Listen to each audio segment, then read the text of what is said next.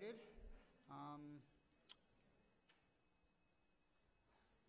Thank you for being here on Saturday morning at 8:15, 8:20.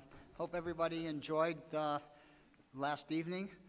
I'm pleased to sort of chair this panel today on assessment, and I'm going to just do a couple of things to kick us off. First, the panelists today are an extremely distinguished group, all of whom have incredible expertise with respect to the topic of assessment, and so their bios are in the book. I'm just going to introduce them briefly, and we'll start with Ed Gordon, who's Professor Emeritus from Teachers College in Yale, and Bob Sternberg from Cornell University, where he's Professor of Psychology and Human Development, I believe, there.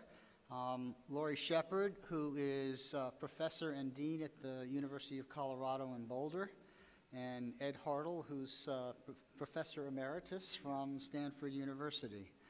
And I'm Jim Pellegrino. Before we launch into the panelists' remarks and Bob's remarks as respondent, I just wanted to set a little context for the panel, especially for some of our younger folks who may not sort of know the history of the involvement of Academy members and the Academy itself in issues of assessment. I mean, I think it goes without saying that on a weekly basis, if not even more frequent than that, issues related to assessment, testing, fairness, policy, practice of testing are in the press almost every week. Sometimes more than that. Last week we heard about the release of the NAEd results. We constantly hear about the release of results for Smarter Balanced and PARC. But I think it's important to realize that members of the Academy and the Academy itself has had a long history of involvement in issues of assessment in America, providing advice and trying to provide guidance with respect to that. Many members of this panel and other members of the Academy have served on the Board on Testing and Assessment of the National Research Council.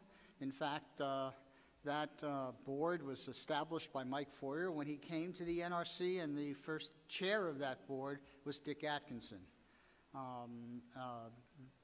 The members of the Academy and have been involved in various reports related to assessment, and trying to provide advice to the federal government on what is sensible policy and practice.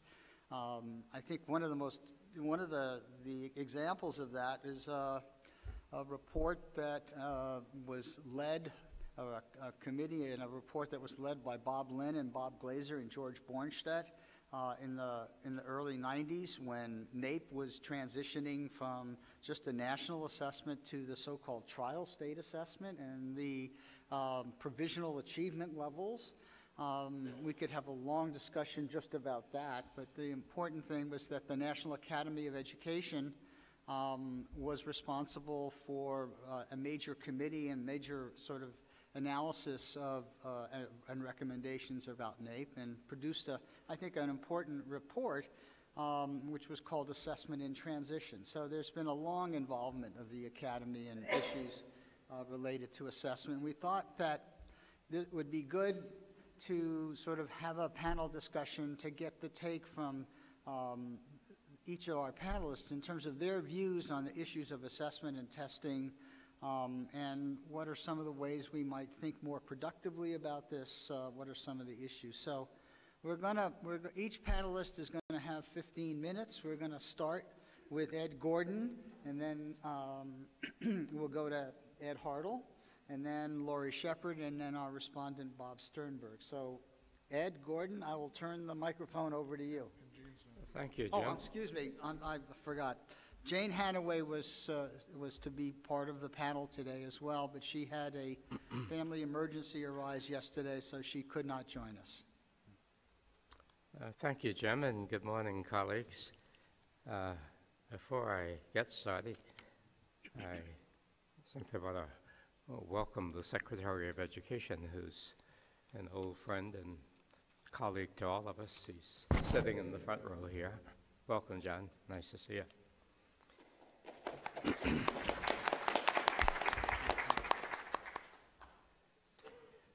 I'm going to stay rather close to my manuscript. As you know, I'm getting a little old, and when I try to talk extemporaneously, I talk too long and forget what I wanted to say. But one of the things among many that I heard repeatedly during the 3 years that I was privileged to serve as chairperson of the Gordon Commission on the Future of Assessment is that assessment and measurement are about the generation of data that can be used to make inferences. Data to make inferences, from which, of course, we guide subsequent behavior. Now consider for a moment to produce the data with which to generate good inferences necessary to inform human judgment concerning these inferences with respect to the guidance of human development. We call it education. It requires at least 3 kinds of assessment. Measurement science has privileged the collection of data concerning one of these. We've focused on the measurement of status, primarily the status of developed ability. This almost exclusive focus on the measurement of status, however, may be at the core of our problem. Incidentally, the Gordon Commission didn't really come to agreement on conclusions that all of us could endorse, but nobody refused to be identified with the observations that Jim and I put in the report. But I think we were reasonably close to 2 ideas. One, that we should not give up on the measurement of status, of developed ability, but that we could do a lot more. Some of us felt that we should be. In that measurement of status, we asked the question, what is the status of previously developed abilities, for which data we depended primarily on quantitative analysis of samples of what learners know concerning a relatively narrow range of capabilities. We recognize that there's just lots of stuff we don't look at and don't measure. Most of it we have not learned how to measure and have thought that it contaminated the measurement of the stuff that we do know how to measure. We've not given a lot of attention to the analysis of processes and their contexts. To do so, we want to know what is the functional nature of the quality of extant and developing abilities. What is the functional nature of the quality of extant and developing abilities, for the determination of which we must make better use of clinical and qualitative analysis of processes engaged in by teaching and learning persons. But as important as these processes and their contexts are, in order to generate inferences and in order to make judgments about those inferences, we need to add a 3rd kind of information, which can be derived from relational and hermeneutical analyses. What are the relationships among and the meanings of the components of these pedagogical processes, for which to collect? We will need to depend upon interpretive, relational analytics, and something the social theorists are calling reflexivity. If there's a minute, I'll say a little bit more about that. Interpretation of projective probes, deconstruction of the demands of these probes, relational analysis in the search for correlates of human performance. Now, if we are to honor the call of the Gordon Commission that assessment should inform and improve teaching and learning processes and their outcomes, we may have no option but to enlarge the assessment box to make greater space for relational, for clinical, for qualitative, for these hermeneutical analyses. Measurement science may have to be greatly expanded, plus a good measure of reflexivity, transformative reflection on, examination of the information and experience to learn from it, learning how to think. It may be that we have depended so heavily on the quantitative data for signals that we have neglected our greatest capacity, and that's the capacity to think about things. We do, or at least are beginning to understand, that good thinking requires training for it. Now, if assessment and measurement are to inform and to serve pedagogy, a better understanding of what happens in pedagogy, a better understanding of what happens in those teaching and learning processes. What's contributing to learning? What's contributing to the failure to learn? Now, refining our measurement of the status of ability has been a major achievement in our field. I applaud my dear friend, the late Bob Glaser, for his leadership in the development of work in this area.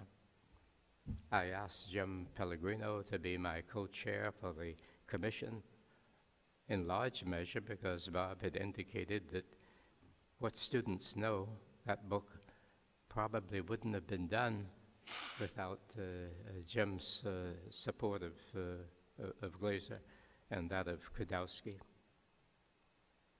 Knowing what students know, that's us. That's our field. It's our field at its finest. We don't want to set that aside. It's worth celebrating, but it may not be sufficient to inform a conception of education as the cultivation of intelligence. If we borrow Michael Martinet's term, I think Michael was inspired by Dick Snow. The cultivation of intelligence. If education and its assessment is about the cultivation of intelligence, we need more than the history of students' achievement. We need more information concerning the processes by which they achieve. Now, I'm convinced that we need to expand, even change direction. What we're doing is simply not good enough. My good friend and mentor, W.E.B. Du Bois, used to claim that it's never too late to stop, to change direction. And he added, especially if you're on the wrong road. It may be that our error is in trying to infer fixity onto human characteristics that we hope that we can measure, that we hope that we can quantify. It may be that such is not rational. I certainly believe that it is not sufficient.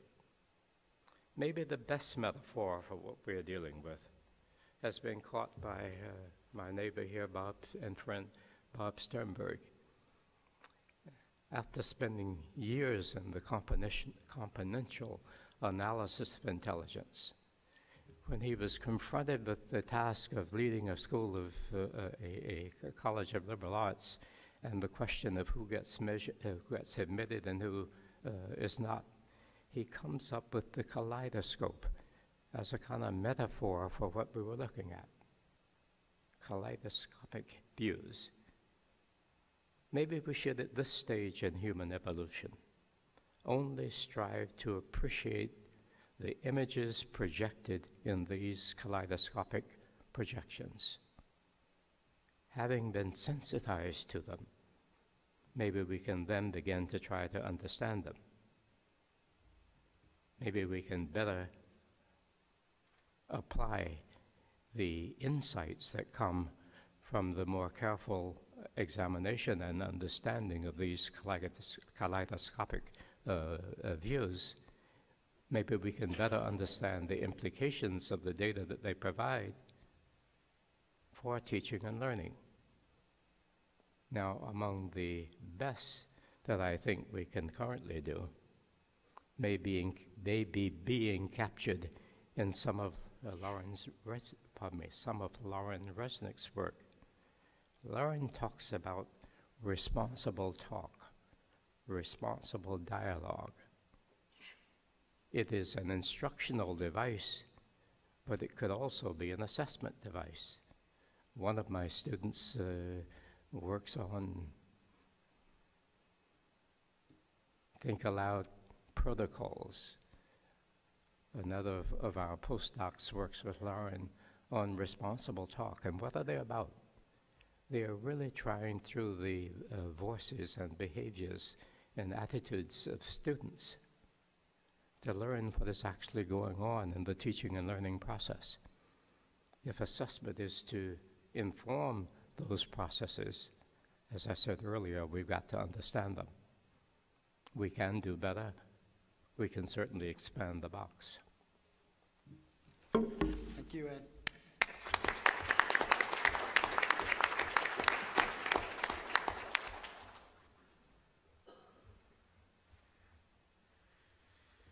I'd like to begin by acknowledging Andrew Ho for his contributions to my thinking on the topic I plan to discuss this morning. Andrew and I recently co-authored a chapter on the validation of derived scores, and in my remarks this morning, I'm drawing heavily on our work together. The catechism taught in every introductory measurement course holds that validity is a property of a test score interpretation or use, not a property of a test itself.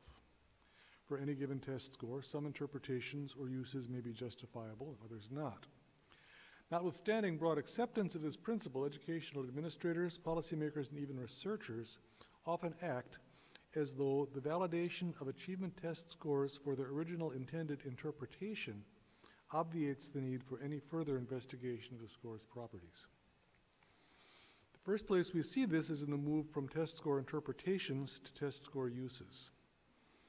An achievement test score interpretation is a descriptive statement, often norm-referenced, saying, for example, that scores reflect degrees of mastery of some targeted domain of schooling outcomes, as set forth in the test blueprint. A test score use is often represented by a decision rule of some sort, as when test scores are used for instructional grouping or deciding between promotion versus grade retention. This much has long been recognized. But as Michael Kane reminded us in 2013, the validation of the score interpretation on which a score use is based does not in itself validate the score use. Test publishers typically provide some evidence concerning score meaning, but little or no evidence to support claims for the benefits of using test scores in one way or another. As an aside, I've argued elsewhere that not all score uses take the form of decision rules. Test scores are also used to influence behavior by mechanisms that do not depend directly on the information provided by the scores themselves. If test scores matter, then students and teachers will work to make them higher. Thus, testing is often used deliberately to influence behavior. Students study for exams, educators adjust curriculum and instruction to match the form and substance of accountability tests. Another means of influence is the use of tests to shape popular perceptions of schooling. Some years ago, Elliot Eisner wryly observed that the quickest way to precipitate an educational crisis was to give a test that announced that half the students scored below average. Using ambitious cut scores on various tests and labeling everyone scoring lower as less than proficient has yielded endless sound bites decrying the quality of public education. Let me return, though, to my main concern this morning. Lack of attention to validity evidence supporting uses of test scores is a serious concern, but Andrew Ho and I have argued that the problem goes much further. Standardized achievement test score uses today go far beyond what the test's designers ever envisioned. And while the field's theoretical frameworks for test validation are sound and flexible, in our view, they're seriously underutilized. In psychometrics, the characteristic a test is designed to measure is referred to as a construct. A construct is conceived as a latent variable. an attribute of individuals, of schools, whatever the objects of measurement may be, which cannot be directly observed, but which influences test performance. Test scores are used to infer the individual's relative standing with respect to the construct. Typically, the construct an achievement test is intended to measure might be described as the proficiency of an individual student at a single point in time. It's your status measures. However, in recent decades, these same scores have come to be used as the basis for creating various derived scores intended to measure quite different constructs. Judgmental standard setting is used to establish cut scores, which then serve to place students in categories with labels that invoke unwarranted surplus meanings. Achievement test scores also enter into complex calculations, yielding measurements of students' rate of growth or rate of growth relative to some expectation, as well as attributes of teachers or of schools. The legered mean of linking yields interpretations of scores on one test in terms of score scales and norms for some other test. Uses and interpretations of these derived scores warrant the same kind of scrutiny as we commonly give only to the most obvious interpretations of the raw scores or score scales originally provided by test publishers. Let me give just 3 examples which illustrate some of the operations used to create these derived scores, then say a bit about validation, and finally close with some brief recommendations. First, consider the classification of some students as English learners, or ELs, and later as reclassified fully English proficient, or RFEPs. Classification procedures are highly variable from place to place and somewhat arcane, but English language proficiency test scores are a major contributing factor. A student's classification as EL, or later as RFEP, significantly affects the instructional program offered to that student, the mix of peers with whom that student associates in the classroom, and arguably the student's academic identity. Based on the meanings and consequences of being EL versus not EL, Andrew and I argue in our chapter that this binary classification should be treated as a construct distinct from the more or less continuous construct of English proficiency. We attach interpretations, we attach meanings to the label EL that go beyond what the meanings that we attach to the continuous English language proficiency test score. I should mention we also acknowledge in our chapter that discussing English proficiency as though it were unidimensional is a gross oversimplification. That would be an aside that wouldn't further the argument here. As a second example, consider the popular construct of readiness for college and careers. I can almost hear some of you thinking, must we? The Smarter Balanced and PARCC assessment consortia are required to establish cut scores defining achievement levels at which students are college and career ready at the 11th grade level or on track to be college and career ready at lower grade levels.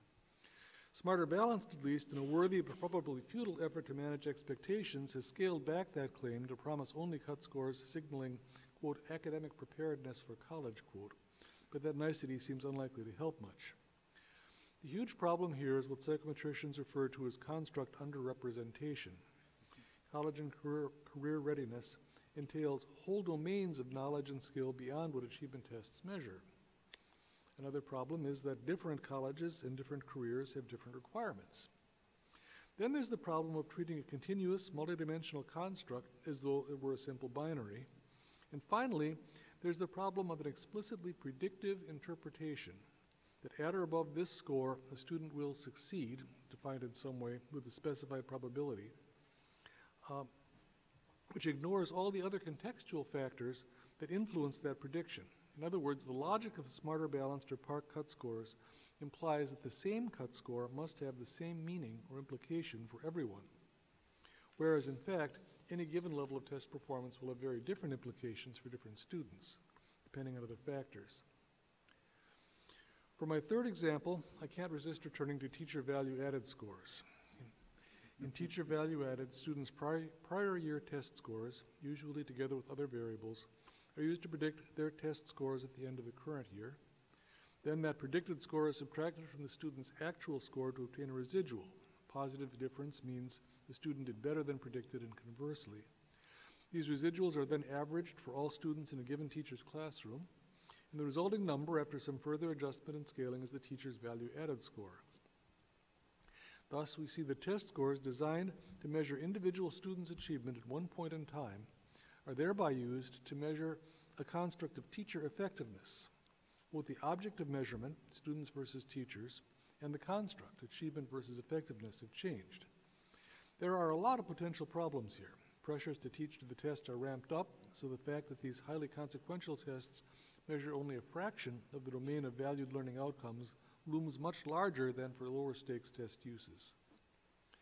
The fundamental logic of value-added procedure is to adjust away as much predictable variation as possible in students' test scores, then assume that whatever is left over must be due to the effectiveness of the teacher.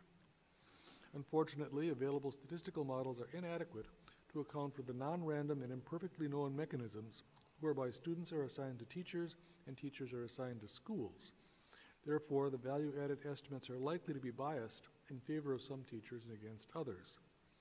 The resulting scores are also highly unreliable. Absurd problems are created when these models are mandated by legislative fiat for all teachers in a state, including those teaching untested subjects or at untested grade levels. Obviously, Andrew and I are far from the first to call for careful study of these sorts of testing applications. There's a substantial literature on EL classification, on college and career readiness, and on value-added models. But measurement specialists have contributed less than they might to these investigations. Decades of theoretical and empirical work in the measurement field have given us powerful conceptual frameworks and methods for studying test validity, which ought to guide such work.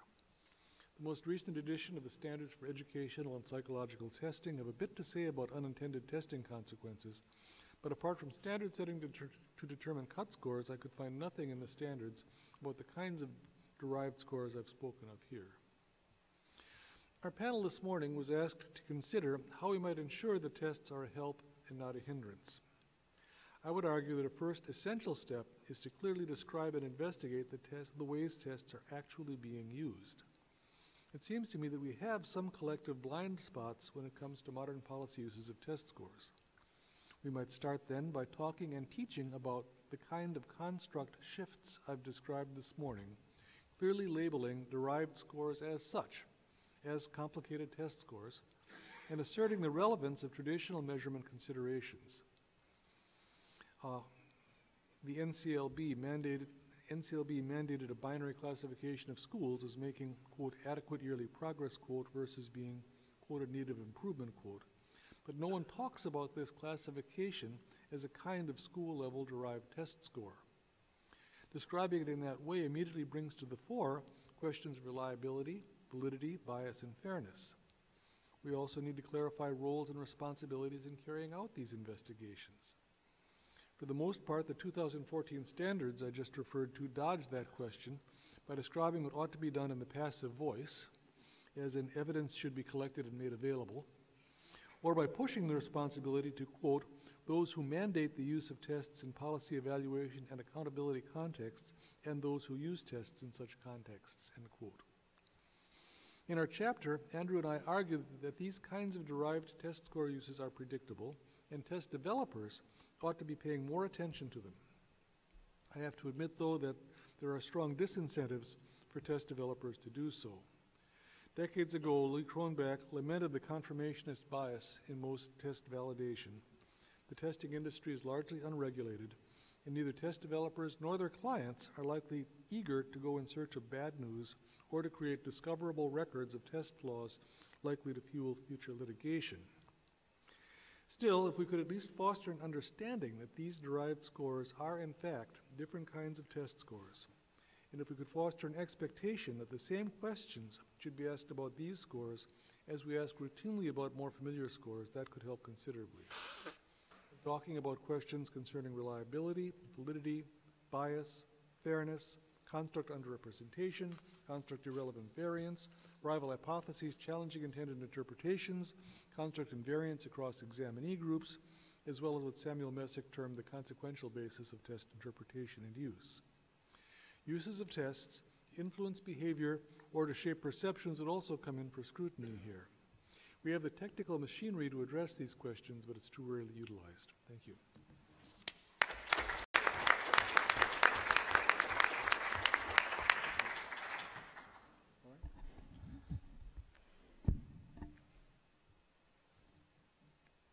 My comments this morning are connected to the longer piece in the volume you received last night.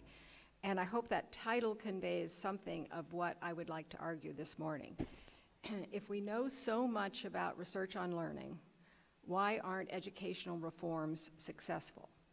And the piece that I wrote extends an earlier presentation I made in my presidential address to the National Academy of Education in 2009 about reforms undone, where I looked in some detail at the 1990s reforms that were deeply motivated by what researchers on learning knew after 50 years of cognitive science research about developed abilities, not innate abilities, about the kinds of thinking opportunities early in life that would make a huge difference for all kids. And that slogan, now a cliche, all kids can learn, really came from a commitment to say that a curricular set of opportunities that had been afforded for just some kids ought to be afforded for all kids. So you could really connect with the intentions of those reforms. Ambitious standards were to be set, and in the assessment domain, we were to have tests worth teaching to.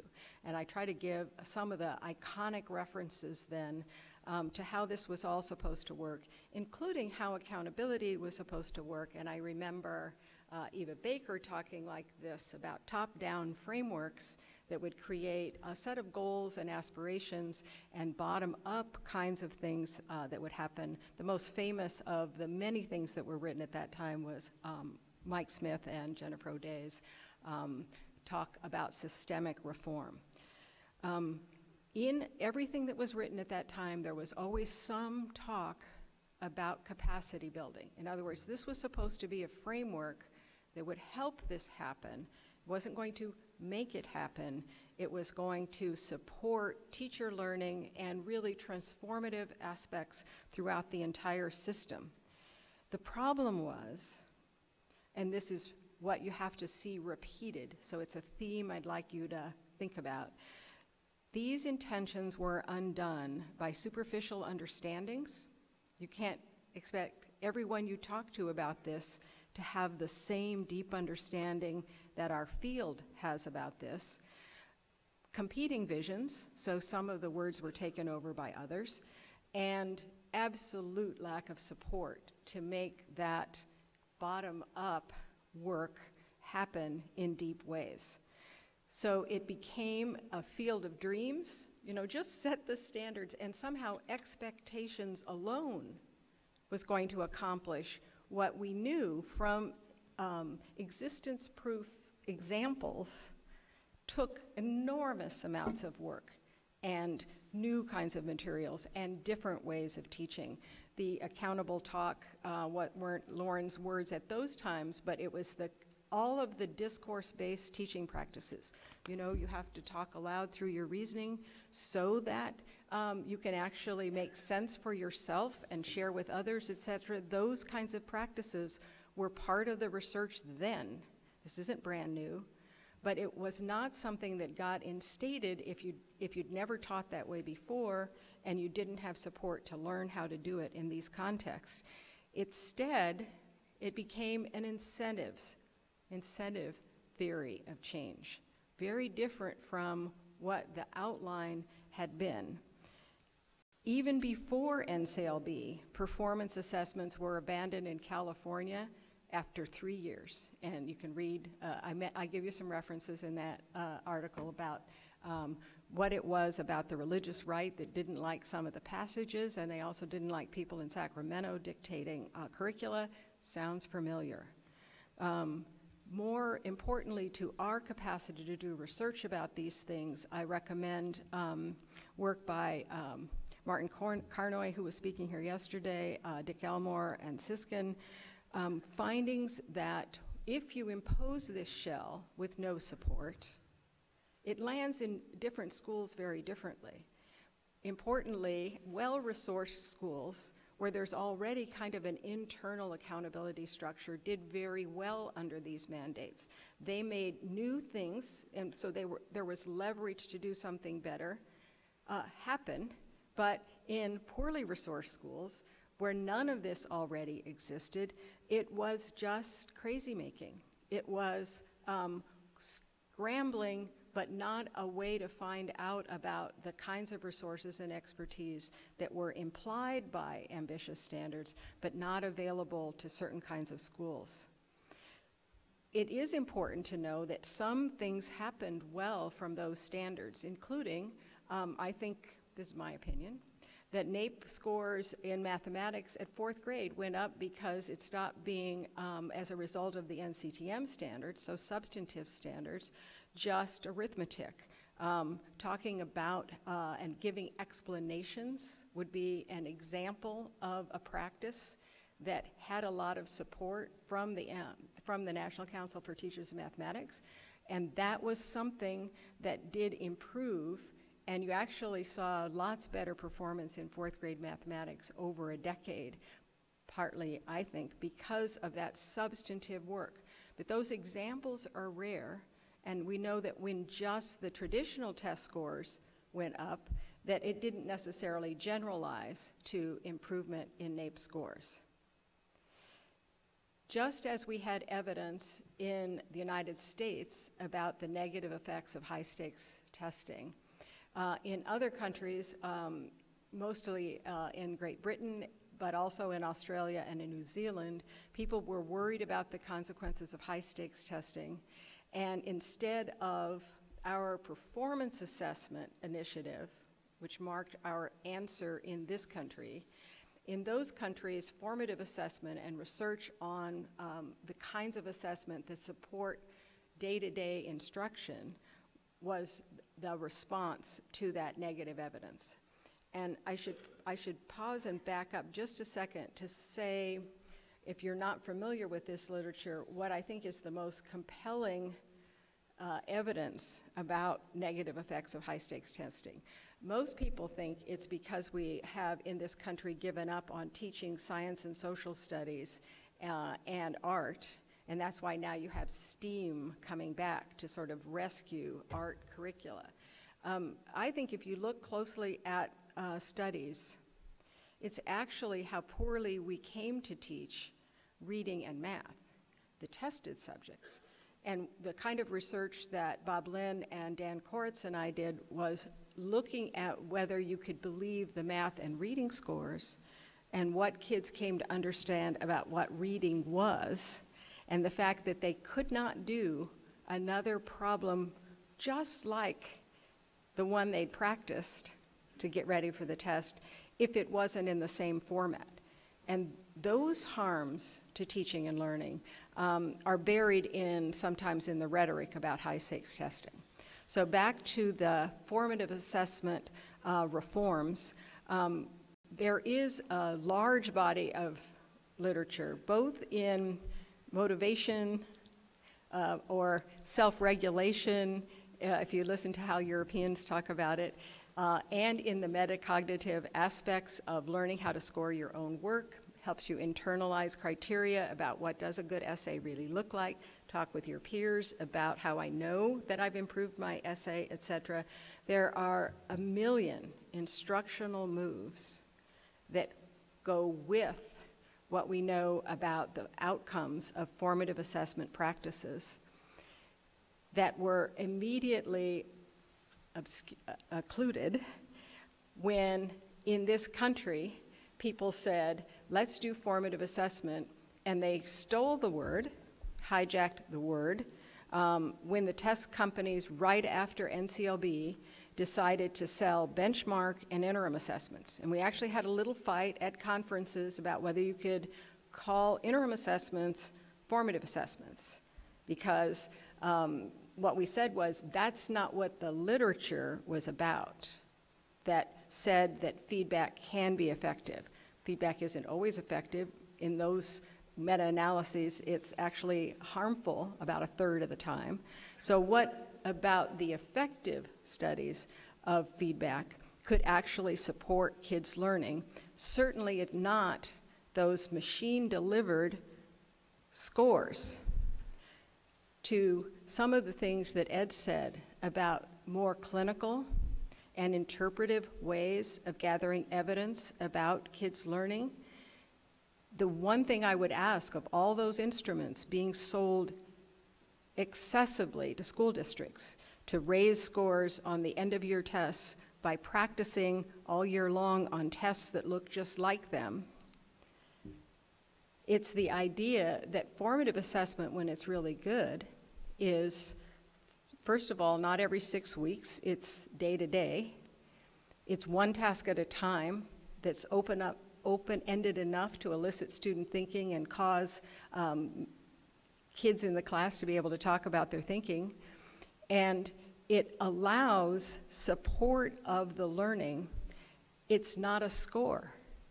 You do not need to have a reliable test score for formative assessment purposes. You need to have rich tasks that represent the thinking that you want to elicit, and then you have to have a chance to practice among teachers what it takes to challenge and move forward with those kinds of curricular materials. I believe that the incentives and accountability drove out any hope of that kind of reform in this country happening. Similarly, Race to the Top initiatives began with asking people in this room to attend regional meetings to give advice to the department.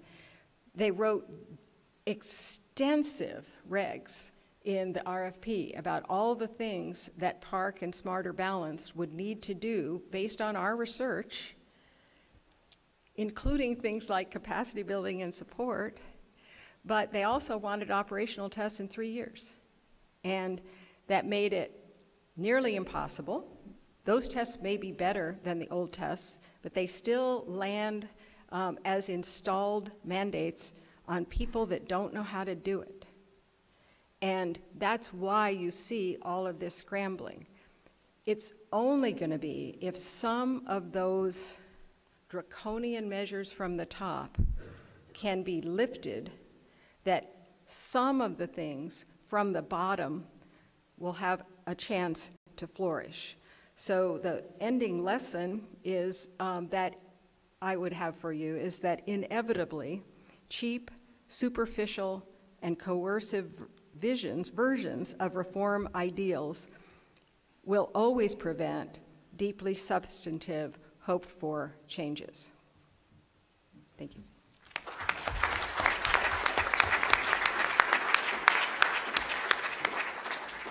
Bob, it's to you. Thank you. The two main themes, I think, in the remarks this morning are what is wrong or non-optimal about our assessment in this country, and second, what can we do better? So I'll try to address these remarks, summarizing some of what was said and also adding some of my own points. So the title of my remarks will be Standardized Testing, Fish, Foul, Fair, or Fraud.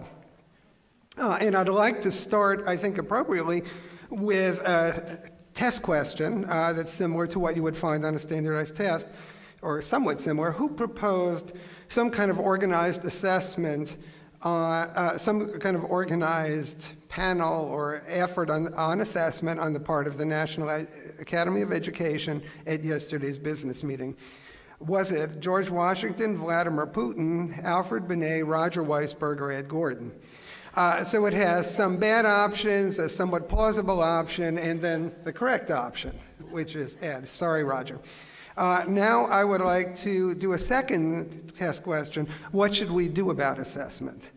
And I would argue, as I think others might, that the first item is similar to what you find on standardized tests, and the second one is what we actually encounter, the kinds of problems we encounter in the world. So if that's the case, then what's the problem with some of the current tests, or maybe many of them? The first we just saw is the response format. You rarely get problems, almost never in life, where you're given A, B, C, D, and E. If my daughter Brittany behaves poorly, she's 4, nobody comes and says, here's what you can do, A, B, C, D, or E. If you're having a problem with your spouse, no one comes and says, you can solve it, but the answer is C. Can you figure out forget it. So the response formats are all wrong. The second thing is that the content misses much of what's important in schooling. It misses arts, it misses music, it often misses science, it often misses social studies, and much more. And most importantly, it misses most of the challenges that are important in life. The third problem is a long one, and that's a problem with equity. So I'm going to divide that into parts. The first problem with equity is culture, and that is that what kids are learning to do in many cultures and subcultures doesn't look much like what's on the standardized test. So when we did research in Kenya, on kids' adaptive skills in their environment, what we found is that it was really important for them to learn how to treat with natural herbal medicines parasitic illnesses, because that was the biggest problem they're facing in their life. But that's not on the test they got in the school, and in fact, the correlation between their knowledge of the natural herbal medicines and school tests of both intelligence and achievement were negative. So the kids who actually had the better life adaptive skills were the ones who did worse on the academic tests, and there's a reason for that, but I don't have time to go into it. When we were studying Eskimo kids in Southwest Alaska, we found that the kids knew how to go from one village to another in the frozen tundra, maybe 100 miles on a dog sled in the winter. If their teachers tried to do that, the teachers would die, but when you put the kids in a classroom, the teachers think the kids are stupid. So those kids knew how to do things, hunt, fish, ice fish, new natural herbal medicines that were important for their adaptation in their lives, but it didn't count in terms of teachers seeing either their intelligence or their achievement. A second problem with regard to equity is first language. What's the language that the kids learn in the home? And if they're tested on a second language or a third language, that's hard. So I speak Spanish fluently, but if I were to take an SAT-type test in Spanish, I probably wouldn't do very well because I don't have the upper register vocabulary you need for the test. A third problem in terms of equity is socioeconomic status, that when tests, say like the SAT, were created, they were really created mostly for upper middle class, white, mostly male students in high school who went to prestigious prep schools. And they may have made sense at the time, but they weren't taking into account that years later there would be a much broader range of SCS taking the test. Fourth problem is ethnicity.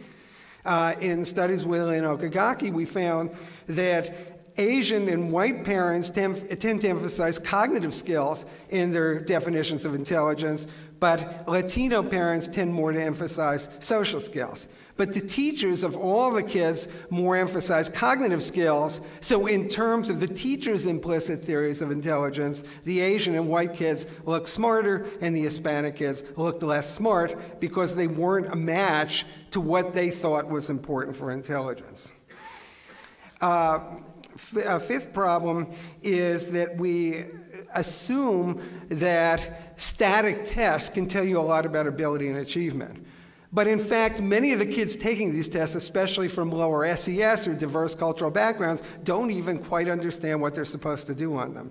And when we were testing kids in Tanzania, we found that when we gave kids ability and achievement tests, testing them statically, most of the kids looked very stupid and low in achievement. But when we gave them dynamic tests along the lines of Vygotsky's zone of proximal development, and we gave them a pre-test and then we gave them some instruction on how to take these tests and then a post-test, the Tanzanian kids looked much better. And moreover, it was the post-test that ultimately was more predictive of other kinds of achievements. Another problem is learning and thinking styles, and that is that the standardized tests we use tend to support what I sometimes call an executive style of thinking. You give me the problem, I'll solve it. They don't tend to support what I sometimes call a legislative style of thinking, which is I don't really want your problem, I want to come up with a problem and solve it. And so what ends up happening is that kids who are good at doing what they're told to do better. And what we found in our research was that in one school, which happened to be a Catholic parochial school, this executive style was very highly correlated with a better achievement, whereas in a private, more mod school, It was the opposite. The legislative style was correlated with high achievement. In other words, what was correlated with high achievement actually differed by sign between the two schools, depending on what kinds of learning styles they valued. Another problem is the context of testing, and that is that there are kids who can do well on the street or in their lives, but they can't do well in a classroom. And the classic study there is Terezinha Nunes' study of Brazilian street kids who could do the math in the context of the street, but put them in a classroom and give them math problems, they can't do them. And G. Lave found the same thing among housewives in Berkeley. So the last thing, and what I think is the most important thing, is the creation of self-fulfilling prophecies. And this, I've seen this through 3 generations of Sternberg. So when I was young, I did poorly, in elementary school, they gave IQ tests every couple of years. I did poorly on the tests. My teachers thought I was stupid. I thought I was stupid. They were happy. I was stupid. I was happy. They were happy. Everyone was pretty happy. So self-fulfilling prophecy until I had a teacher who thought that there was more to a kid than a standardized test. Well, that was, in the 1800s, you might say, that was too long ago. Then I have a son, Seth, who is 36 and very successful, an entrepreneur in Silicon Valley. He makes too much money, and he really should give me more of it, but you don't care. Okay, so with Seth, he's in the top reading group in one school.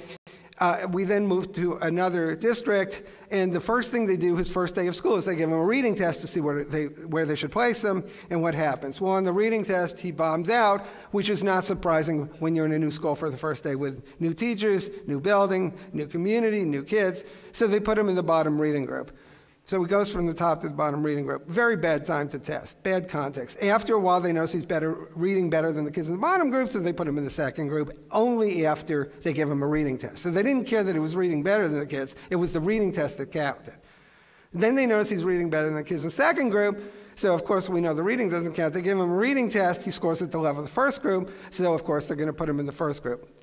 They don't. They leave him in the second group. So his mother and I go into school and ask, well, why didn't you put him in the top group? And they say, well, it's because he's now a full year behind the kids in the top group.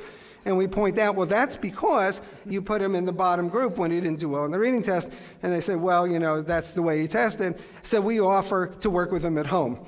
And I was studying reading at the time, and my wife at the time was the commissioner of education in Connecticut with a PhD in curriculum from Stanford, so we both knew something about reading. I said, we don't allow the reading books to go home. So that was the end of that one. Now, that was 2 generations. My triplets are 4, and when they were 2, their English language acquisition was a little slow. So we brought them to a psychologist. This was just 2 years ago. And the psychologist diagnosed all 3 of them as on the autism spectrum. Well, now they're 4 and they're fluently bilingual. What she didn't take into account is that they were premature in their birth, they're triplets, and their first language is German. So 3 generations of potentially self-fulfilling prophecies. It hasn't changed. So one might ask, why are we stuck in a box? Why are we stuck where we are?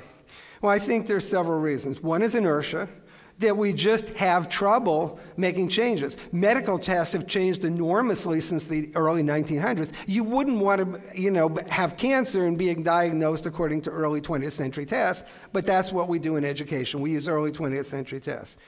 The second reason is similarity, that the people making the judgments, well, guess who they are? They're people who do well on the tests.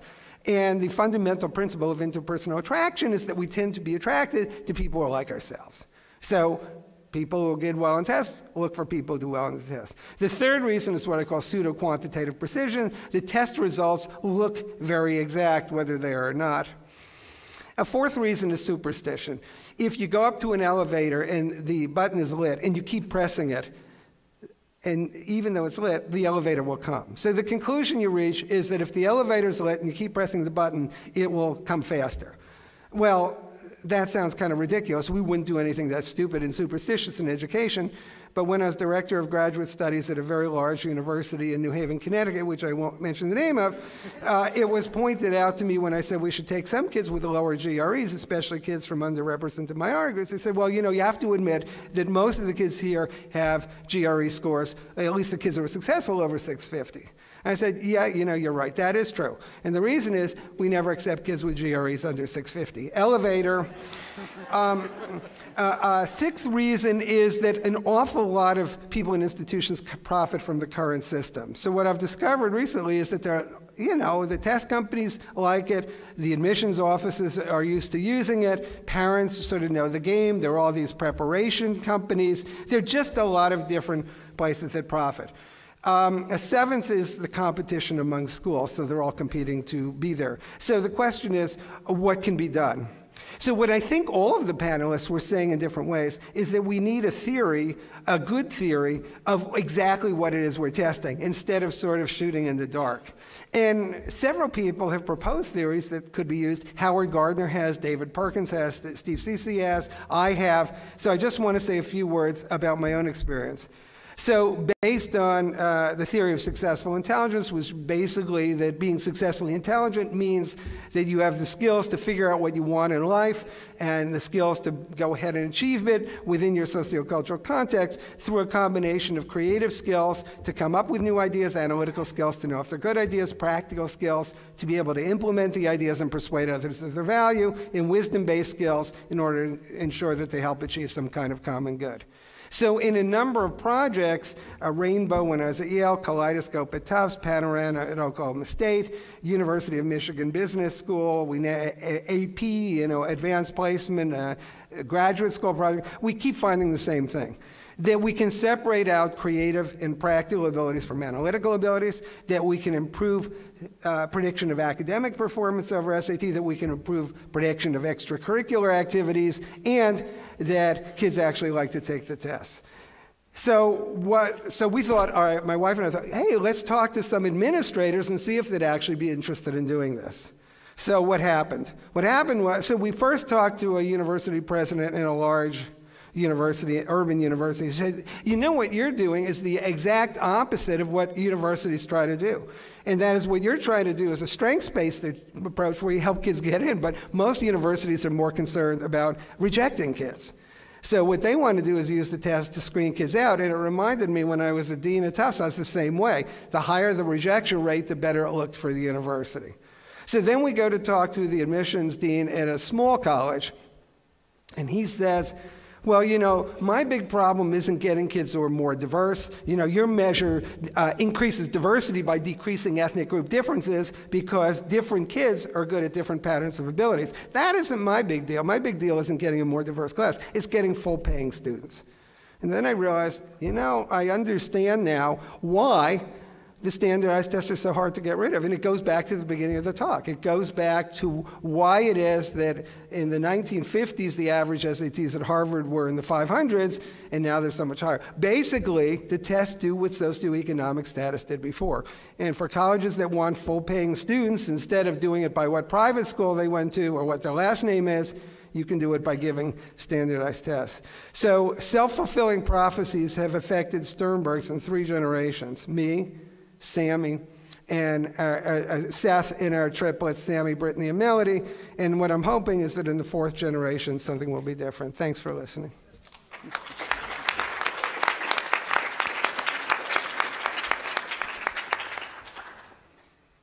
You've heard now a variety of perspectives. I would call it a little bit of the good, but a lot of the bad and the ugly. And before I open it up to the audience, because we do have some time until 10, I would sort of pose a question to the panelists. Given all we know, and given the sets of issues, and given that the Academy and those of us on this platform and others have been working on these issues, if there are young scholars out there who are here, the pre-doc and the postdocs. What advice would we give to them about ways in which they could essentially think about these issues of assessment and the ways in which educational research might contribute to addressing some of the many challenges that have been talked about here? What are some sensible ways for them to take on some of the issues and maybe make a contribution in what is admittedly a very challenging environment? So I'll ask our senior scholar at the end to lead off there, if he would sort of think about that. Jim, I was hoping you wouldn't turn to me first.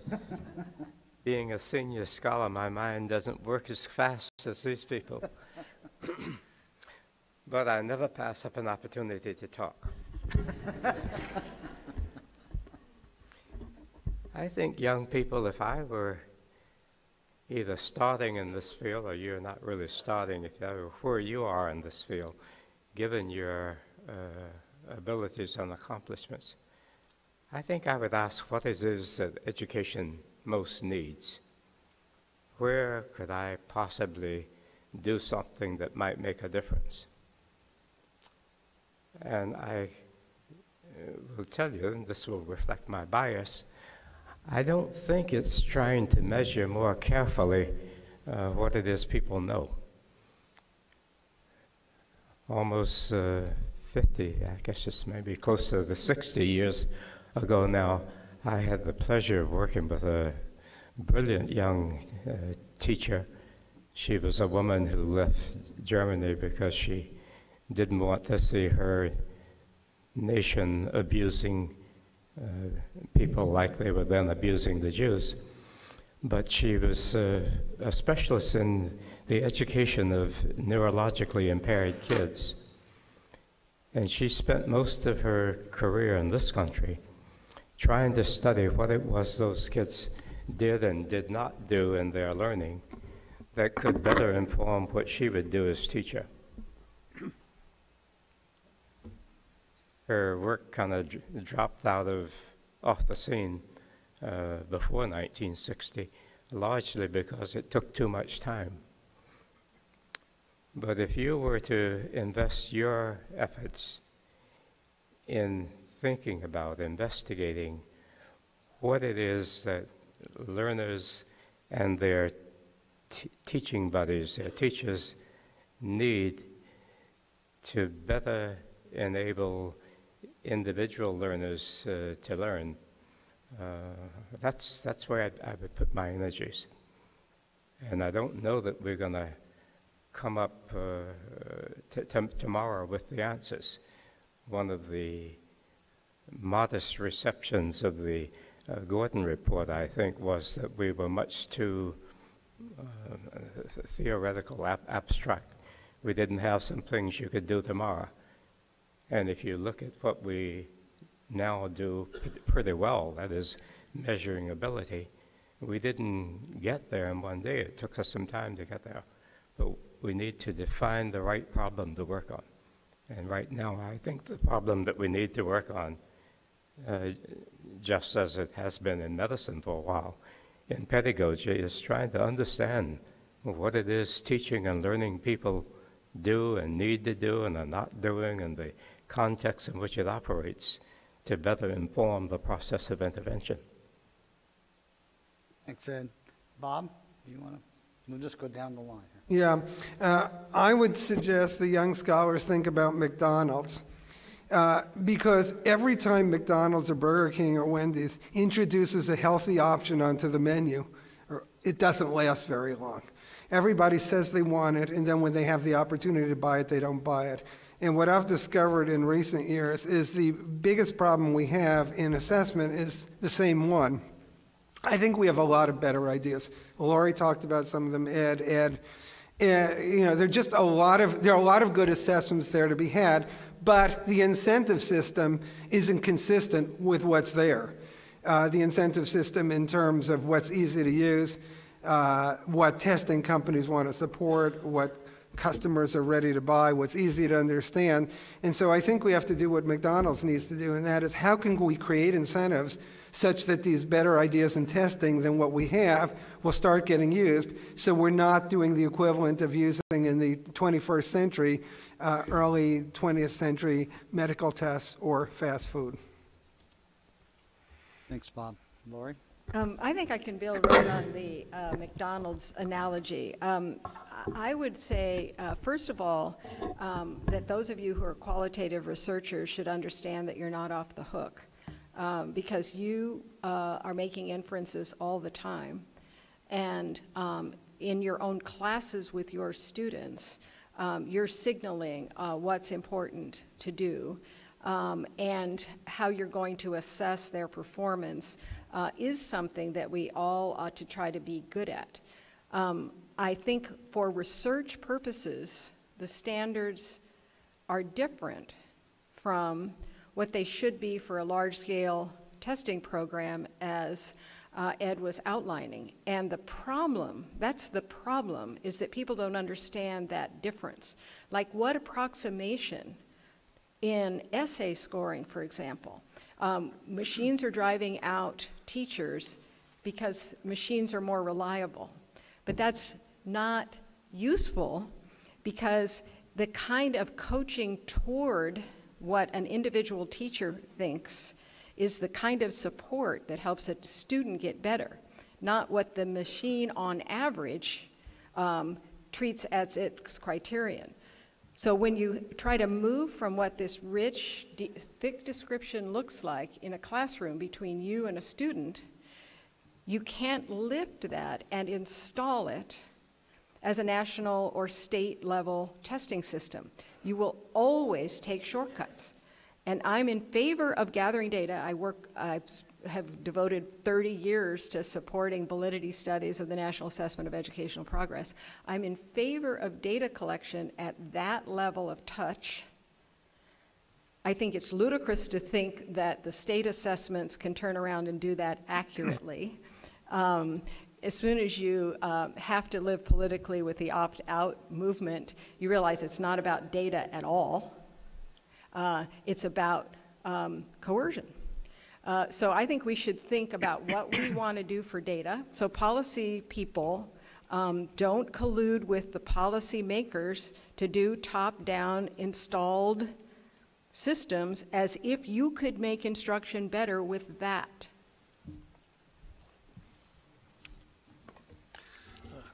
You ask hard questions, Jim.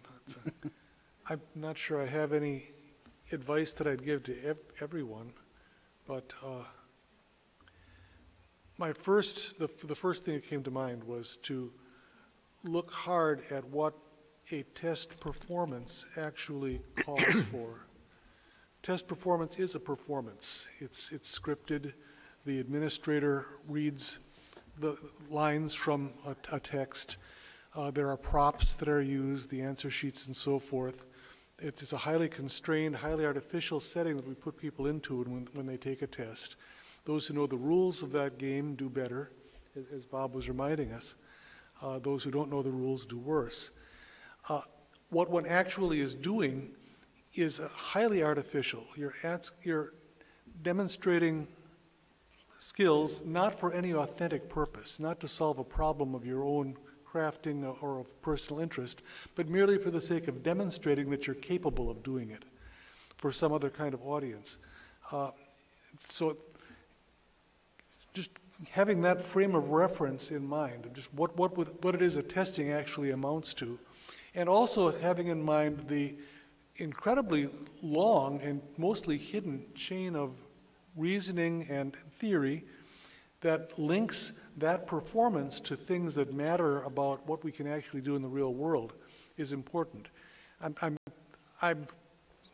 a little hesitant to go this direction because it seems it might be an invitation to an easy cynicism about testing, and that's not what I intend. Test scores are predictive of important learning, important things that people can do. The reasons for their predictive power are often more complicated and more freighted than we'd like to think. Tests are proxies for socioeconomic status. But the first thing to do is just to be aware of what the test score actually is and not simply take it at face value. Then I'd second what Lorrie said about alternative ways of collecting information, keeping track of what tests are actually measuring and what is of interest in one's own research within whatever methodological traditions what one is working. We have a tendency to take whatever answer is out there as the answer to whatever question we would like to ask. And in fact, tests are answering some particular questions. They probably are not answering the questions that really matter to us. So I guess I'm just encouraging skepticism. Thank you all. I'm sure this group could continue to sort of offer advice, but I want to open things up to the audience for questions to be directed to any member of the panel. I'm sure that many of the issues and concerns shared up here are shared by members of the Academy, so I'd like to sort of open things up and allow folks to raise questions or offer their thoughts on many of these same issues. There's a microphone over there, and I can't see the lights shine. I think there's one over there. Michael.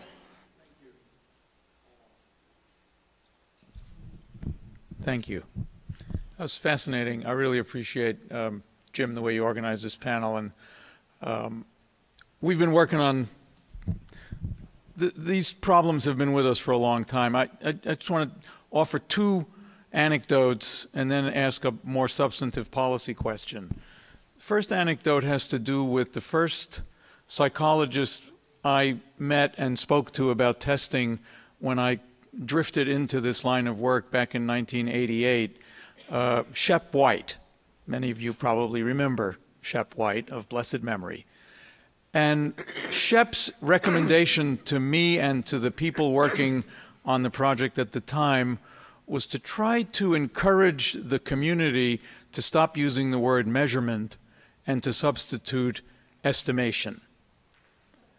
And I've always thought about that, and this goes partly, I think, to Bob Sternberg's reminder about the pseudoscientific aura that attends to results from our various kinds of assessment, which lead to the kind of interpretation by a lot of people that these outcomes are very precise. And the better that psychometrics has become, the more precise things look, but the precision is actually having a hard time catching up with the impression. So I wonder whether there's a way for our community to think about Shep's suggestion. The second anecdote is a story that my parents told me, that they were in New York City and they observed a young mother pushing a baby in the stroller and somebody coming along and saying, "Oh my, you have such a beautiful baby." And the mother said, "Oh, that's nothing. You should see the pictures." Which again has stuck with me as a metaphor of the ways in which we have somewhat, perhaps unconsciously, drifted into allowing these pictures to substitute for the real thing, and that has led to this perhaps overzealous reliance on pictures instead of something that might be less blurry. My question is this. If one were to substitute in this conversation something about the quality of television, one would remember, I think it was Newton Minow, the barren wasteland of commercial television, which sort of led to the development of something called the Corporation for Public Broadcasting and the Public Broadcasting Service, and now we have National Public Radio. And leaving aside whatever you think about the politics of all of that, the question is whether from a policy standpoint there would be any hope in establishing something like what happened with the Corporation for Public Broadcasting for the development of a whole new infrastructure of educational assessment, measurement or estimation, that could then be used by states and localities at their will, much the way local television stations choose to affiliate or not with what happens on public broadcasting. It's just an idea. I think I threw that idea out in one paper. It was probably for Bob Lynn's Festschrift paper that I suggested this. I'm just curious whether the panel wants to respond to that. Who would like to respond? I'm I'm happy to try to respond. I think that if I want to try to be optimistic at all about ESEA reauthorization, it would be that there'll be some trust busting going on and some making room, going back to the states, perhaps making room for local experiments. So I would be in favor of, keeping national assessment. We want some monitor data over time to keep track of what happened when we did too much of one thing and then maybe made some room for some other things. And then I think that important investments on a small scale that allowed for curricular and assessment development concurrently. That's what we are driving out. Every time you put all of your efforts into the assessment and then just let people scurry to figure out how to do it well. By the way, they can't even give you feedback on the adequacy of those materials because it has to stay in place to measure change over time. Build it smaller. There were NSF curricular materials in the 90s that had some very positive effects. Ironically, at that time, they did their assessment development separate from their curricular development. So I think things that would let people try this, I've suggested replacement units where it would be integrated so that people could learn how to do it. That's not the same thing as scoring it and adding it up. So see, that's another example. The consortia stole that idea too. And they said, oh, we'll have throughput tests. And I was thinking, like, you're going to measure them in October, add up that score, and keep it till the end of the year as if they're not going to learn anything more about that thing. So it's like the corruption. Every time you try to take a good idea and install it, it ruins it. So why not just make room for something at the ground? We even recommended in our white paper consortia, but it was turned into to create the high-stakes assessment. No. It's to allow some of this development, study it, learn from it, let teachers participate in improving it the way they do in the countries we want to be like, and it's a very different model. Let me just add a quick follow-up to that. What Lorrie just described is precisely what was recommended in a report that Ed was part of, and Mark Wilson and I co-chaired it, which was how to think about assessment that would support the vision for science education that was found in the NRC framework and the next generation science standards. And it was to build this thing completely from the bottom up or inside out. That is, start with supporting teaching and learning and then build out to the monitoring. And there is an opportunity there, but it's going to depend on other aspects of the policy context. So I think, the suggestions are there. The issue is whether or not we can create the space for experiments like that. Maybe reauthorization of ESEA will allow that. We just don't know. Bob? Go ahead. Yeah. Mike, I really loved your picture metaphor. I just wanted to make a comment on that because it was very similar to what I was talking about with Seth when the school cared more about the reading test scores than they cared about his reading. They just didn't care about how he read. They cared about the test score. And that's the way our society is. We care more about an IQ or an SAT score than what kids actually achieve. I mean, like, who cares what they achieve? It's the test that matters. And the problem is that people will always care a lot about pictures. I mean, all of us do. And, pictures give you a chance to look your best. So what I think is the problem is that the pictures are fuzzy, they're black and white, and they're only when kids are dressed up. But the real problem is that because schools are of such different quality, kids get different opportunities to dress up. So some of them who go to prosperous schools can look really good, and others who don't go to those kinds of schools, when they get in front of the camera, they don't look as good. So given that people are always going to use the pictures, the best we can do is improve our schools, improve our cameras, and just realize that pictures are always going to be appealing to people. Thank you. So, in relation to what the panelists were saying about opening up an opportunity for experimentation, Sarah Sparks from Education Week. I I wonder if there's a capacity, could you speak to capacity issues there? Because if you're opening it up to more local experimentation, doesn't that also introduce differences in the capacity of school districts? I mean, the exact same thing you were talking about earlier with NCLB, the wealthier school districts were able to make that an opportunity, and the ones that had very low resources, it was just one more burden and crazy making. Asking the school districts to experiment with what is the best kind of assessment we can develop, doesn't that again create an inequity with schools who don't have the resources to dedicate to coming up with really cool new assessment techniques? If that's directed at me, yeah, I think we have to get the unit of analysis right here. So I'm not saying every school should do that development. I'm saying that curricular resources could be developed. They could even be developed they could be developed nationally as long as there's choice.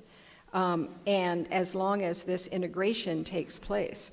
They would not be a national curricula. So NSF developed multiple ones back in the day. You could have various consortia developing them so that they, kind of like FOSS kits are one example that lots of people have experience with, where there's a rich resource that every school could not develop. So I agree with you completely. You don't leave it to every school because then you perpetuate the existing inequity. So the question is that states? Is that consortia of states? Is it some federal agencies or national consortia of various kind that make these available? And importantly, you don't decide you're going to score it to add it up to allocate rewards and punishments. That is critical to any bottom-up effort having the chance to work. And you have the research behind it that we've talked about, the learning theory behind it, and you provide professional development around those things. Instead of 1 month you do literacy professional development, and then completely differently you have benchmark preparation professional development. Those things are right now detached, and they need to be coherent and reconnected. Marcia? I think that's you, the light's shining. Marcia Lynn from the University of California at Berkeley. This is a fascinating panel, and I think such an important set of issues for us today in education. And I guess I'm trying to look for a leverage point that might move us more quickly and more advantageously in the directions that all of you are recommending. And frankly, you're all saying that we might need to keep tests, but on the other hand, the tests are standing in the way of real progress and of actually responding to the needs of teachers and students to improve learning. And I think you've all also said that we really need to look at the process that goes on in the classroom, the interactions between the students and the teachers, and we need a richer set of information about what's going on at that time, not some crazy test that is really disconnected from how students read or whatever. And, you know, it seems to me that we really do have in our technologies today a chance to really gather the kinds of information in a continuous way that could both give students a sense of how they're doing and give them a sense of being able to set their own goals based on what they see is happening and what kinds of guidance we can give them. We now can use natural language processing tools to actually score essays and give students guidance that isn't just right, wrong answers, but really tells them some ideas to think about in order to revise their essays and to think more clearly. And we also have the ability to give this information rather quickly to teachers so that they can adjust their instruction much more rapidly. And we can even give them some suggestions about, you know, kind of a recommender system. Amazon actually has, you know, proved that this works, or perhaps doesn't work. But at any rate, a teacher who has this kind of student can look to see what someone else did as an opener the next morning and think about, oh, I guess that's a suggestion that I could do too, to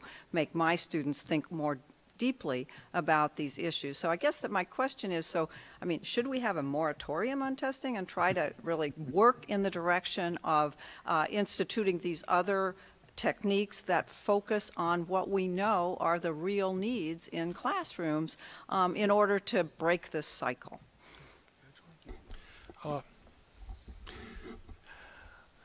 I'm not sure if we need a moratorium on testing altogether, but I think we need more room for local experimentation. Your point about technology is well taken. One of the things that technology can enable us to do is to construct formative assessments that are much more tightly linked to the antecedent instruction, that are truly curriculum embedded. One problem with attempts at using large-scale assessments for formative purposes is that they're not closely enough tied to what kids have actually specifically learned in the classroom. In the classroom discourse, a teacher can build up a vocabulary of ideas and concepts that can then be interrogated in the assessment. If you know what particular Shakespeare play a child has read, then you can ask questions about the specifics of character development and plot and foreshadowing and so on. If all you know is that they've read a Shakespeare play, it's much more difficult to really probe deeply those kinds of understandings. In Tyler's 8-year study from 1936 to 1938, he arranged for a moratorium on the part of colleges that would be admitting the students from the standard admissions tests, accepting instead the comprehensive examinations that he was developing as evidence for entry.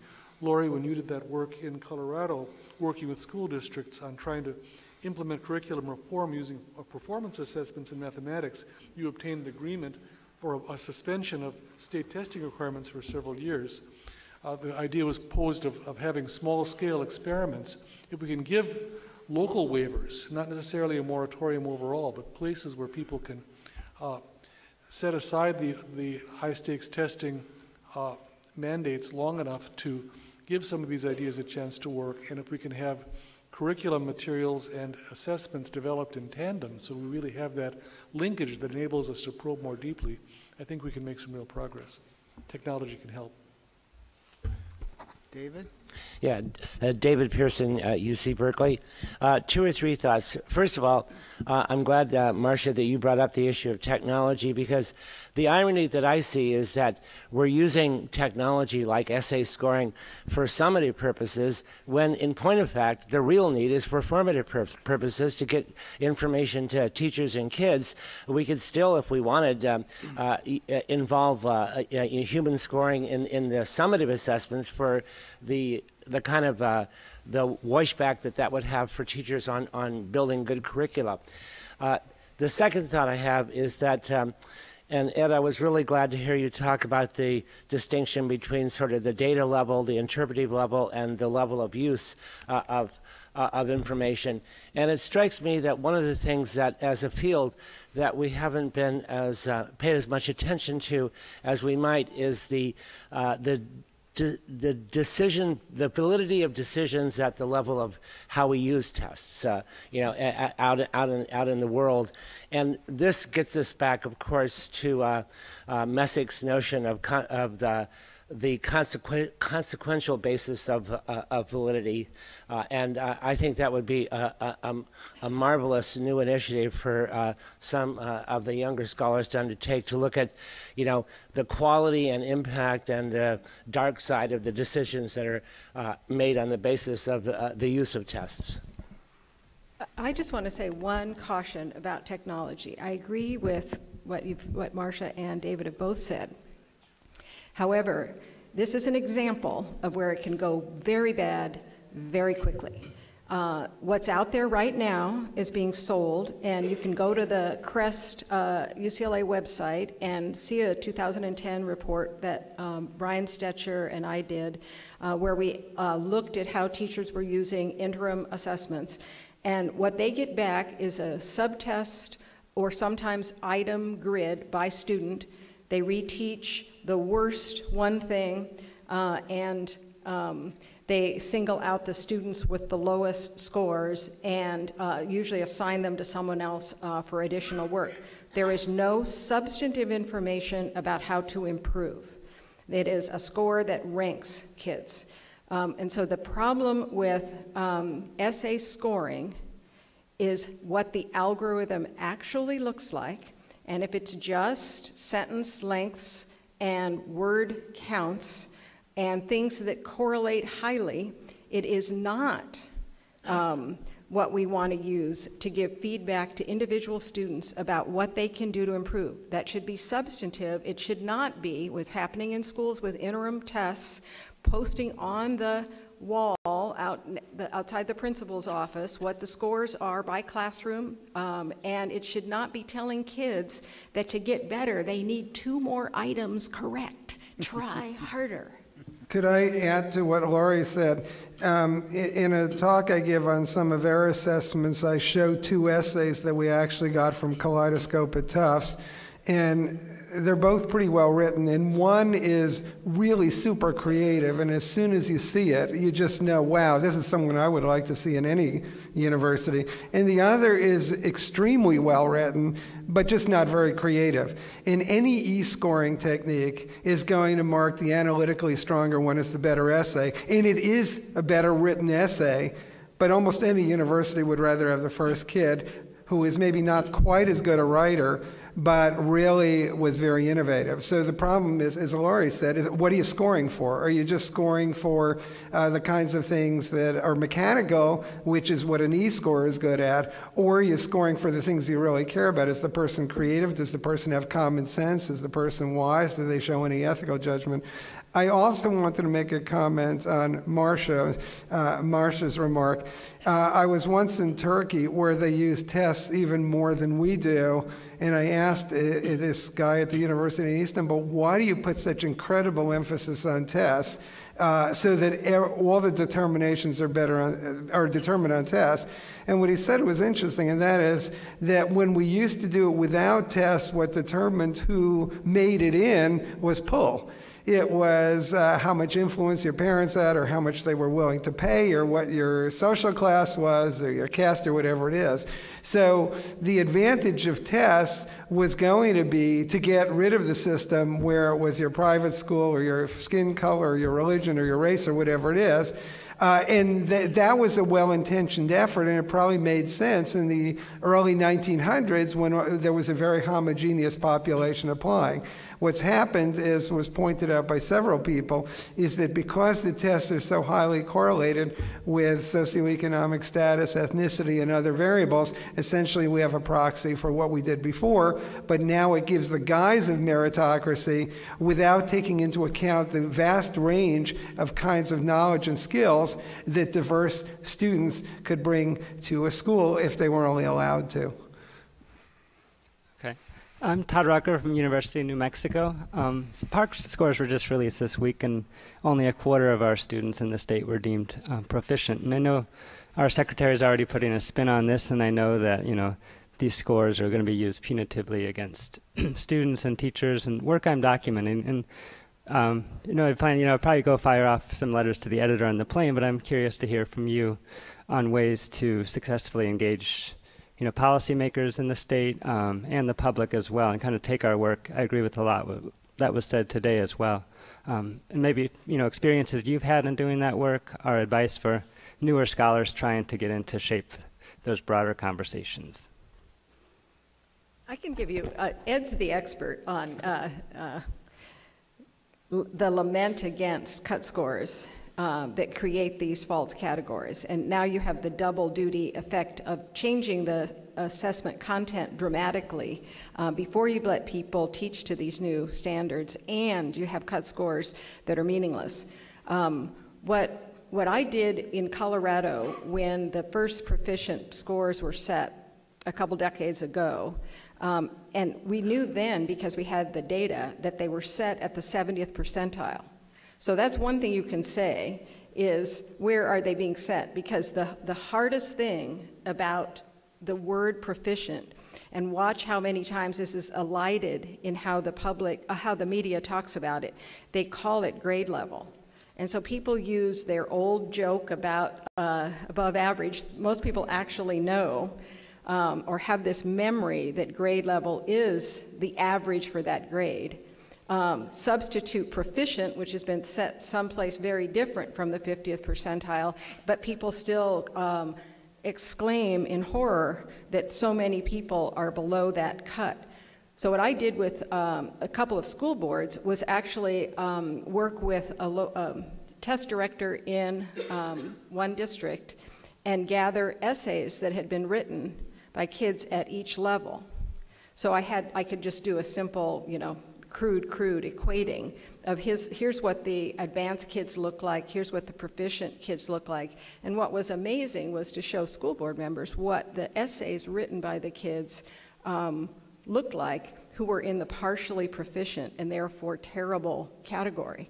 And it really did turn around some of the rhetoric locally, but it doesn't save us nationwide. I think that's Lauren. Yeah, it is, but I have to do this. I can't see. I've been astonished by the turn of the conversation. This is an extremely distinguished panel, and you taught us in a deep way what's wrong with what's going on. And then when it came to the discussion, I think all five of you, in one way or another, tried to rescue the system. And your proposals are, well, let's do this to fix it a little. That's how I was hearing it. So I want to pose the radical alternative. Why don't we try giving it up for a while? Make school districts or even states, I really haven't thought about the right units here, petition for a waiver of not doing testing rather than the other way around. I know that the literal form of that statement is rather ridiculous, but the idea underneath it could probably be worked on. Yay.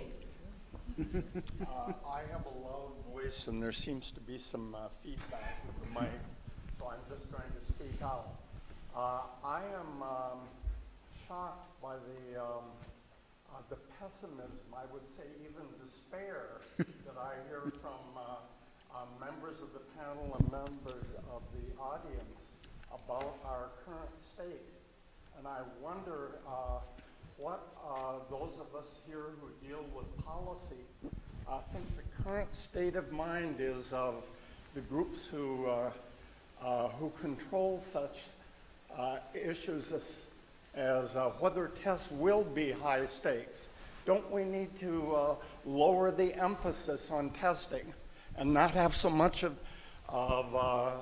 what we're doing determined by a rather silly superficial test?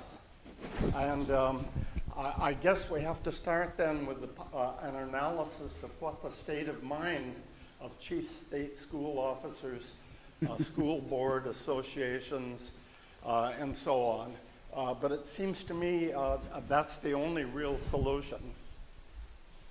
Somebody want to comment? That's a fascinating idea, and it would be well worthwhile to engage in. I've been struck in dealing with people situated in various ways in the system at how highly constrained individuals' choices are. It's easy to imagine bad guys here or there, but I think about the State Board of Education in California, a well-intentioned group of, I think it's 16 people who meet every other month, who are charged with managing and overseeing and improving education in thousands of public schools in California. They can't possibly do that in any realistic way hands-on. They need mechanisms, they need rules, need procedures and structures. They're caught up in a web of expectations and regulations and various agencies and interests, and it's very, very difficult to find the bad guys who are responsible for the emphasis on high-stakes testing. It's a systemic matter, and I think the only solution is going to be thoughtful formulation of alternative ways of doing business, and then a gradual effort at education and changes in lots of places simultaneously to shift the system to some new way of doing business over time. I would like to second what Ed said. My interpretation isn't the same as yours, Lauren, or actually the same as yours, Dick, and that is I think that we just can do much better with testing. If we had assessments that measured creativity, and there are available tests that are good, that measured common sense, that measured wise and ethical thinking, as well as analytical thinking that measured some of Gardner's different intelligences, then I think that the assessments, the picture wouldn't be so different from the reality. The problem is that we're using a picture that is very constrained. You know, it's like eyes that only can see straight ahead. But if we were to look more comprehensively at the whole child rather than just a little piece of him or her, I don't think that there would be anything wrong with assessment, and that assessment then would become strengths-based and better help kids to figure out what they can do well and how to capitalize on it, and what they don't do well and how to either compensate for it or correct it. So I don't think the problem is assessment, it's just that we can do a much better job of it.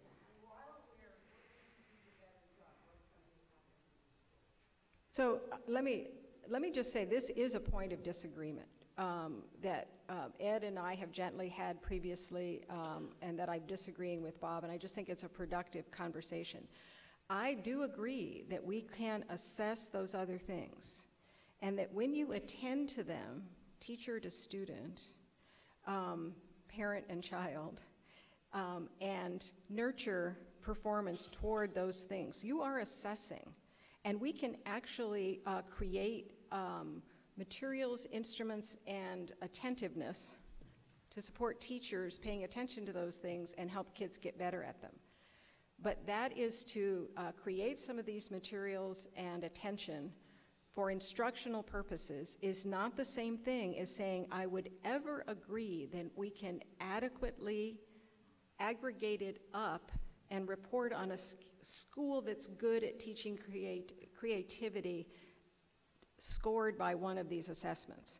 And that is a fundamental disagreement. We cannot ever get there. And we are in an environment where there are teachers teaching to dibbles. That means they are teaching nonsense syllables because that has been picked up by a district and is being used at grade levels to actually score kids on early reading. So that's the environment we're in, and that's what has to be scaled back and removed so that we could have a light touch monitoring assessment like national assessment and create space. I am in favor of taking away the state assessments if we thought we could get away with it. If we're going to leave them in place, we have to take away VAM-based teacher accountability. Right now, the modal years served by teachers is 1. We are losing teachers so fast that the most frequent years of teaching is 1. And I can't get students to come into teacher education, and even the alternative programs that we're offering to do it cheaper are losing enrollments dramatically because of what we've done to the climate around what it means to be a teacher these days. So it's a pervasive picture that this assessment story is very instrumental in having created. I'm looking at the time, and I see we have 2 more folks, so I'm going to sort of limit us to the last 2 folks who are queued up, and then we will call an end to the session. So go ahead, please. Sam Weinberg, Stanford. Thank you very much for this panel. As I was listening to the panelists, I was thinking back to a book review that Bob Stake wrote of the Jones and Olkin assessment of NAEP that came out in 2004. And Bob Stake uses a metaphor in that essay to try to explain the kind of conundrums that we are dealing with. And he says that the metaphor he uses is an old-style bicycle. And he says that we have 2 very different size wheels on that old-style bicycle. That what has happened in the development of NAEP and in the development of the measurement community is that we've become increasingly sophisticated and thoughtful about ever more precise measurement techniques, while our understanding of the sampling and the nature of the domains to be assessed has remained stuck in amber. And I think it's interesting when we think about assessment, we are assessing the subject matters that we teach in school, And it's the comments that all of you are making are extremely interesting, but it's also interesting that I believe that you are all psychologists or measurement specialists.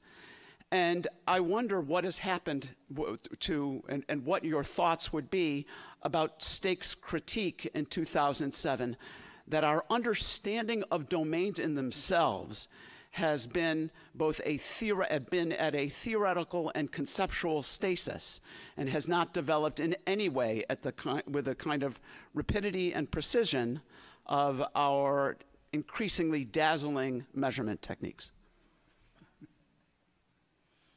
I'll just give you a really short answer, which is I refuse to teach assessment to teacher ed candidates generically.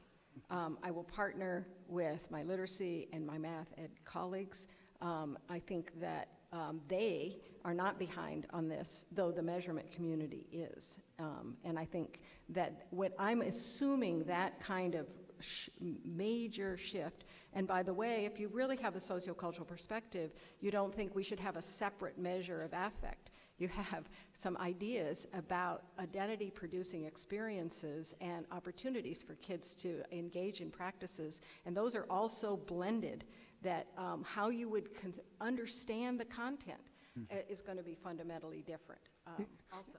Yeah, I wouldn't quite agree with that, at least in the work we've done on 5 continents. Rather than go in with a set of domains, which would be a so-called EDIC approach, we spend a lot of time having anthropologists on our team interview teachers and students and parents in order to understand what they see as the domains, and then we try to work with the domains as they define them. Also, Lorrie, I don't think our disagreement is as great as you say, because that is exactly what dynamic assessment is.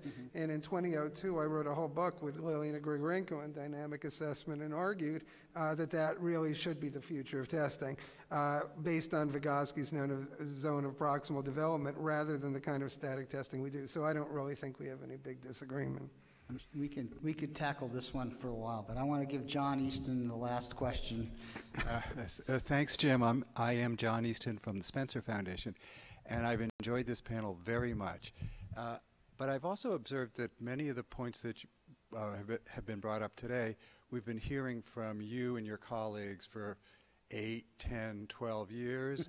These are about the misuse of test scores, the need to broaden our conception of what kids should be learning in schools. We've heard a lot for a long time about the value and use of formative testing. Now, all of you are influential scholars, you have graduate students, you have colleagues in teacher education. So my question is, we've known these issues, we've talked about them for a long time, but nobody pays any attention to us. Why do we have so little influence, so little ability to communicate with those practitioners and policymakers that we all agree are so important? That's the most depressing point of the day. Well, to state the obvious, we have better theories of action for how we think testing ought to work than we have theories of action for how to change the existing system. We've got a lot of players, a lot of moving parts, a lot of vested interests, powerful lobbies, well-intentioned legislators who know how to do things that they've seen done before, and we don't have a good idea about how to get from here to there. Anybody want the last word on that one, and then we will call the panel to a close. I don't want the last word, but when I was an undergraduate, my advisor, who was an extremely distinguished psychologist, Endel Tulving, said to me, what you don't realize at the age of 20 is that change is much slower to achieve than you think it is.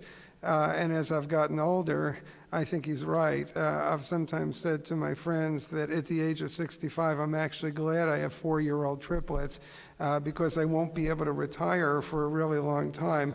And if it weren't for them, I might just give up in despair, because we've had so little effect on practice. But now it's refreshing to know that I have either 20 years or until I pop off,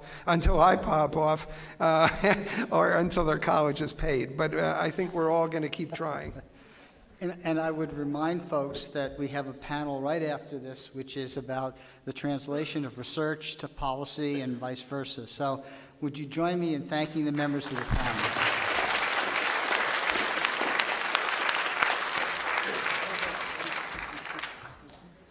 Give up. Very depressing because it's like we know.